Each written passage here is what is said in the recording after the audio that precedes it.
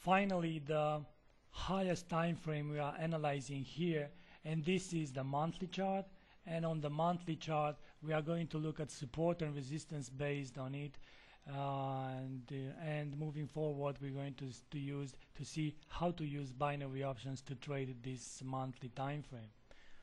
Again, we'll do the introduction because this is very important regardless what binary options you are trading. So whenever trading binary options, the main concern a trader has is to look for the best possible setup for the binary option to expire in the money. If the option is in the money at the expiration date, sorry, this means the option is profitable and the trade was successful. Now, buying calls implies a trader. So buying calls implies a trader is looking for price to increase. So whenever you buy calls,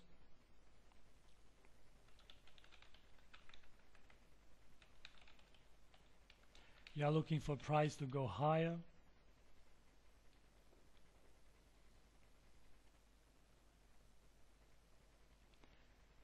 And therefore, by the time the option expires, it means that the actual price should be higher than the striking price, and there you go, your option would be profitable. But if you buy on the other hand, if you buy puts, there you go, you are looking for the option and for the price to be profitable. For the option to be profitable, you are looking for price to go to the downside and to be lower than the striking price. Based on the above, the expiration date is important when trading binary options, and based on the time frame analyzed, different binary options can be traded depending on the expiration date. The monthly chart that you see in front of your eyes is for the euro dollar, of course, and this monthly chart on the euro dollar is the maximum time frame offered, and this is a long-term interpretation of market behavior.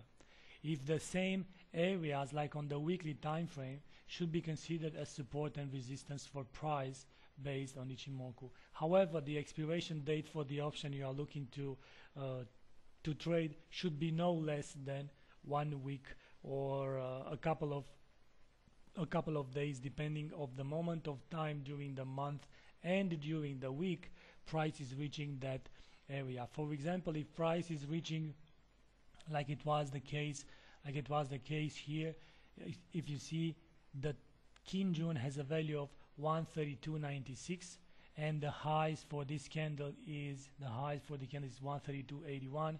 So depends very much. This is a Wednesday.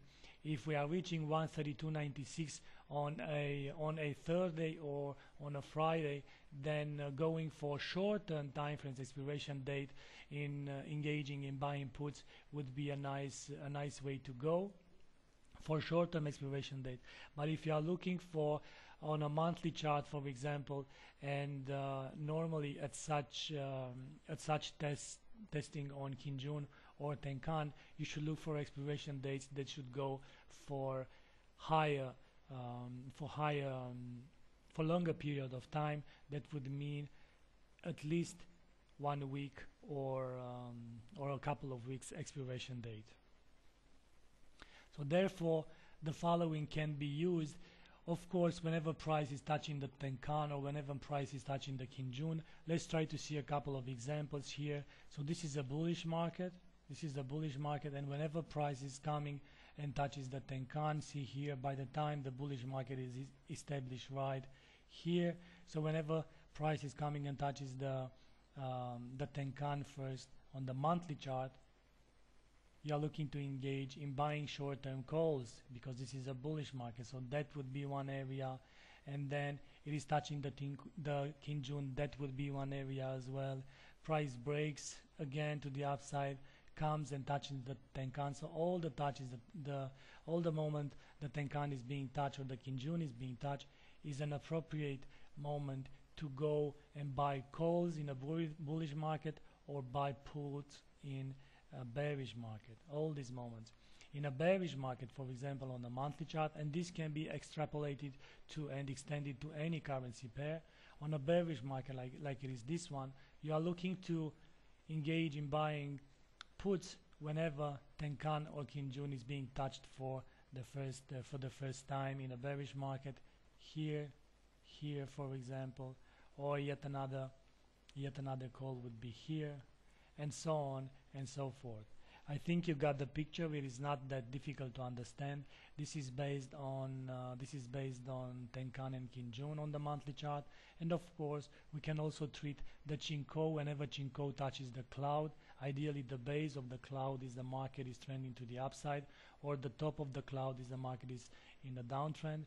And of course, whenever Chinko is meeting the candles in front of it. For example, Chinko is meeting here the candles in front of it, and that would be a nice area to engage into buying puts right there. Even if this is a monthly chart, you buy puts with a bigger expiration date that than if you are trading medium time frames or shortened time frames, but the outcome should be the same.